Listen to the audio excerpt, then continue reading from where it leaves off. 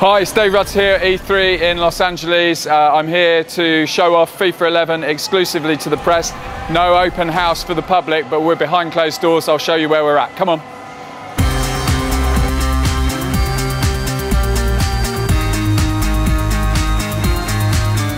These are the stairs at E3, and we're going to head up them and walk through the doors. Here we are, we've just got through security. This is the EA area. If you come through here, they're just still setting up because mind you don't get run over.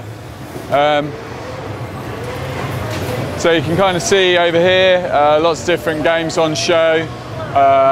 All the directors here, big camera. We got some kind of press conference over here happening. I'm going to be on stage apparently rehearsing with Peter Moore a little bit about FIFA 11. If you come with me down a bit further. Watch out.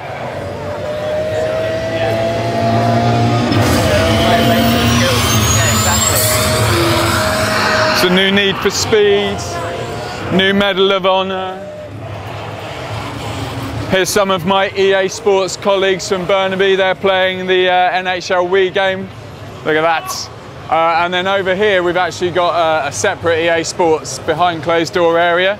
So when we come to these events, because it's quite early in the year, we're not actually allowed to show off FIFA and some of our other premium titles in public. So we kind of have these little rooms, which are kind of invite only. So, air conditioning in here, very nice. So this room is kind of small. We've got FIFA, obviously. Someone's been in here checking, making sure the software works.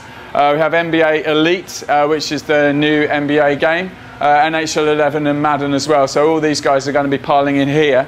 What happens is, this is Steve, he's my PR guy, say hello. Hello everybody.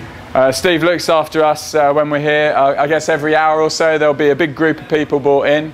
Every 10 minutes. Is it every 10 minutes now? 10 minutes. Okay, so it's every 10 minutes, big group of people. We'll do a quick demo, show and tell on FIFA 11, and then they'll move around the different areas.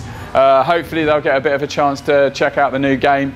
We're showing off the gameplay improvements. We're talking about Personality Plus, which hopefully you've had a chance to check out some of our videos.